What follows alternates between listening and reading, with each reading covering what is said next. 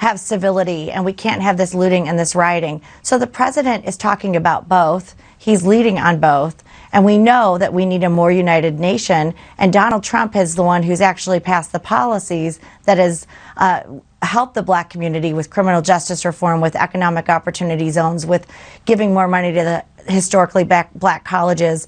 You saw Alice Johnson last night talk about what President Trump has done in her life. This is a president that's not about rhetoric. He's about action. And I think he's putting the path forward as to how we can come together as a united country and be better than before.